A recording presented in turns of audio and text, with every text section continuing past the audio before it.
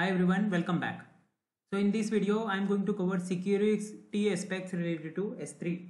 So we have just seen that we have uploaded a file in the bucket, and then we were able to access it. Though we were not able to access it through public URL, but yeah, anyways, we are going to see how can we access it using public URL also. But of course, because it's a object storage, and uh, there will be a way so that through application or through some way we can access those objects or files. So how can we secure that this environment or this service? Okay, so AWS provides a range of features and services for this, and best practices are also there. So I am going to cover what is bucket policy.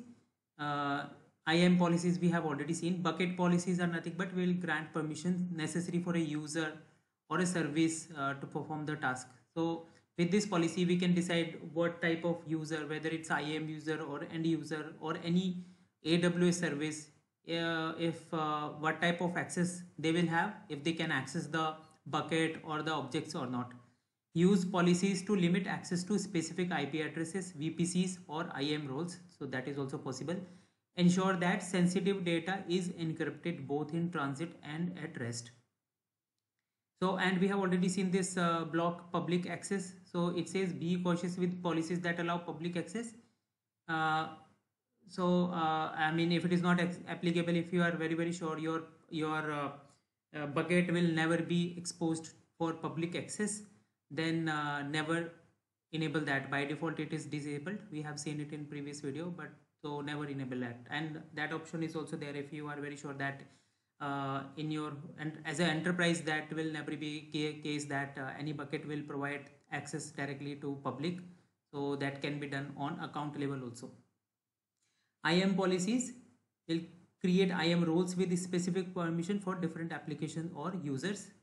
And through IAM roles also, that is doable. We have earlier I have described that there can be roles, IAM roles can be created, and different AWS services can assume the role so that they can access other services, right? So here also that is applicable. Leverage conditions in IAM policies to restrict access based on factors like IP addresses, MFA, or time of the day. Encryption at rest, we have these options available. Server side encryption by S3. So S3 will manage the encryption key via KMS. Key management service is another encryption service. I will cover that.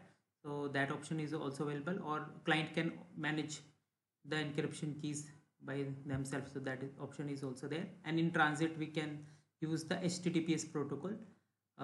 Anyways, we techie people know what is this HTTPS protocol. So that over 443 port, the transfer of information is secured.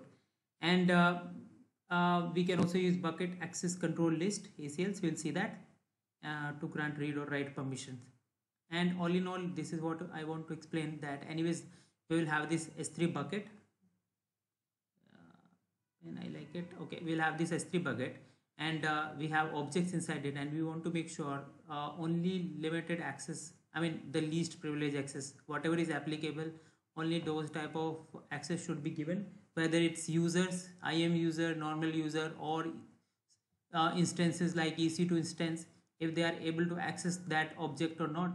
So using the previous using those things, right, which I just explained. So for example, bucket policies, IAM roles, etc., we will control access of S3 bucket and the objects inside the bucket. So that's it in this video. Let's go jump to the hands-on activity.